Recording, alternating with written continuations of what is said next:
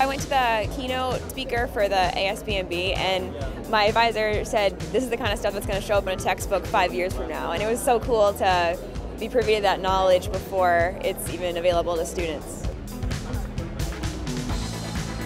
There are lots of stellar scientists giving fun talks. We had a Nobel laureate today who gave a great talk, so it's a good meeting.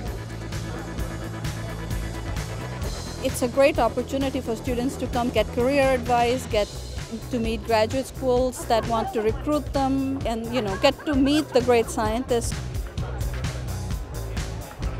There's such a variety that you can apply what you're working on, or different techniques that can apply to your research and move it forward.